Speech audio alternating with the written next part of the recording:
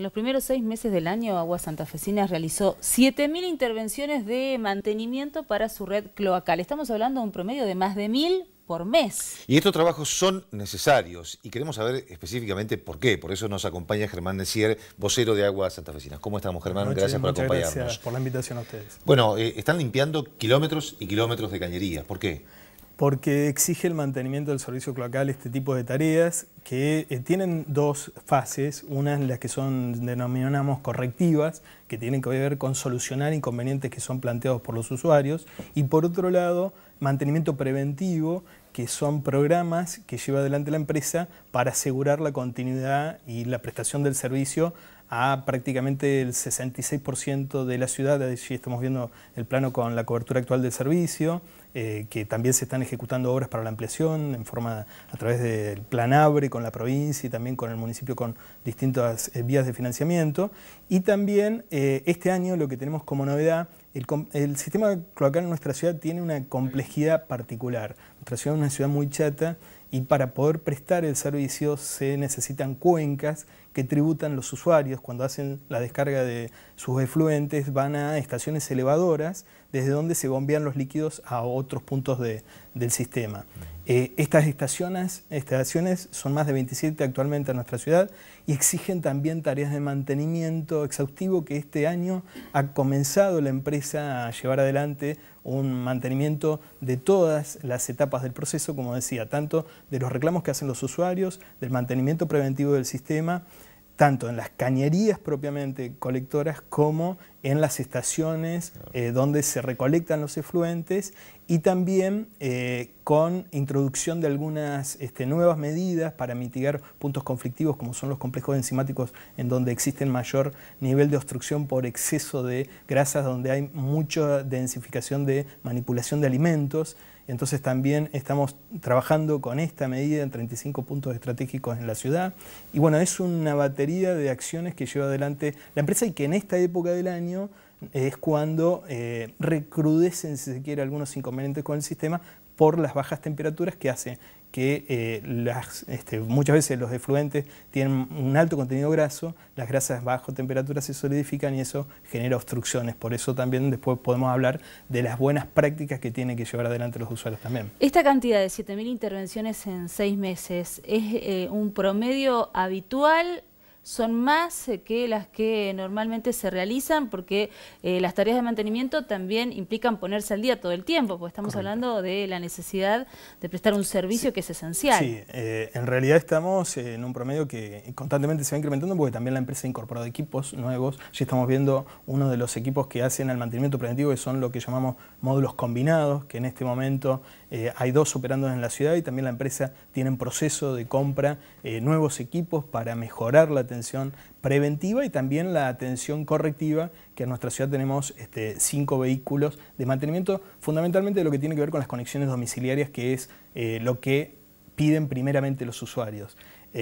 Bueno, esto implica también un trabajo, por ejemplo, que no mencionaba, que se introdujo este año en un enfoque de sistema por cuencas. Entonces se está trabajando en cuencas, por ejemplo, tenemos una estación muy importante que es la estación elevadora 1, en la zona de Guadalupe, cerca de la Universidad Católica, y allí se está haciendo un relevamiento y un acondicionamiento de más de 350 bocas de acceso a la red, que son desde donde se realizan las atenciones de las cañerías colectoras de los efluentes domiciliarios, y se está relevando, acondicionando, viendo la situación de las cámaras, planificando mejoras, y esto hace un enfoque que ha introducido la empresa este año con distintas líneas de gestión precisamente para optimizar la atención del servicio. Está claro, si estuviéramos en otro lugar, en la Sierra de Córdoba, por ejemplo, la misma gravedad haría mucho del trabajo que tienen que hacer ustedes. Correcto.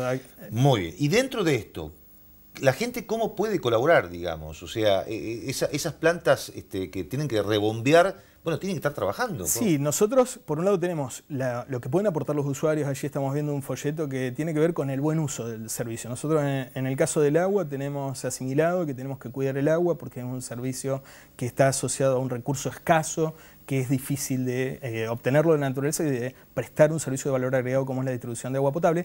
Pero en el caso de la cloaca también debemos ser conscientes y y responsables en que está pensado el servicio exclusivamente para evacuar efluentes domiciliarios de baños, cocinas y lavaderos, evitando el ingreso de, por supuesto, cualquier tipo de residuo sólido, que debe ser separado como residuo domiciliario sólido, evitando, como decía, el exceso de desperdicios de alimentos y particularmente de grasas, de aceites, que van a generar en esta época del año inconvenientes obstrucciones, evitar barrer basura también hacia la red, que no está pensada como un sistema de evacuación, y también diferenciar dos sistemas que muchas veces no se respetan las buenas prácticas en el momento en que se hacen nuevas construcciones, que es el desagüe pluvial, tiene que estar completamente separado del desagüe cloacal, porque si no va a traer inconvenientes a los propios usuarios, porque hay que tener en cuenta que si los instaladores que realizan las obras lo hacen correctamente, debe estar dotado cada artefacto de sellos hidráulicos, de ventilaciones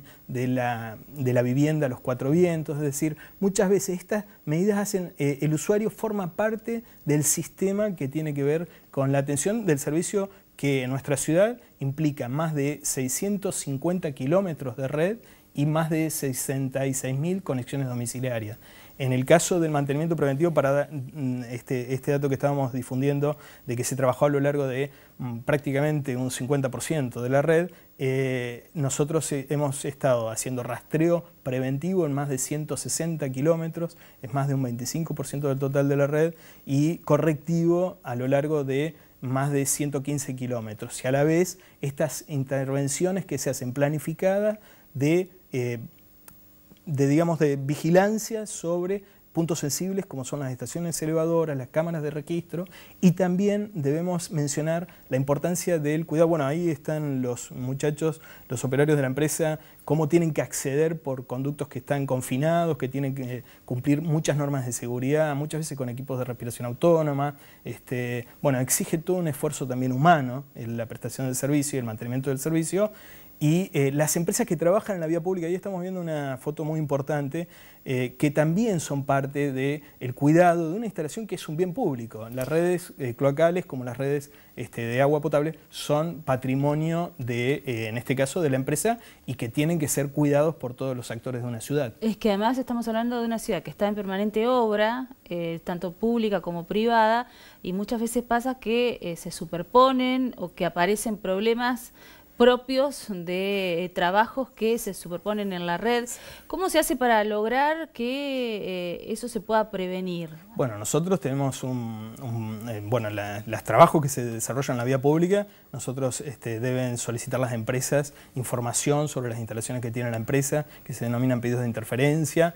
Nosotros le prestamos asistencia para poder ubicar y básicamente respetar las buenas prácticas. Quienes trabajan en la vía pública, se saben, a veces no se cumplen por una situación de comodidad o de hacer el menor esfuerzo, y a veces se arrojan desperdicios, por ejemplo, de obras de pavimentación en las bocas de registro, que van a generar necesariamente obstrucciones y problemas en una zona de la ciudad, restos de material en las viviendas privadas, en las construcciones privadas, que se arrojan desde la vivienda al sistema cloacal, que le va a generar en primer término a lo mejor un inconveniente al usuario donde se está ejecutando esa obra, o futuro usuario cuando es una obra nueva, y también a otros usuarios de la cuenca, ¿no?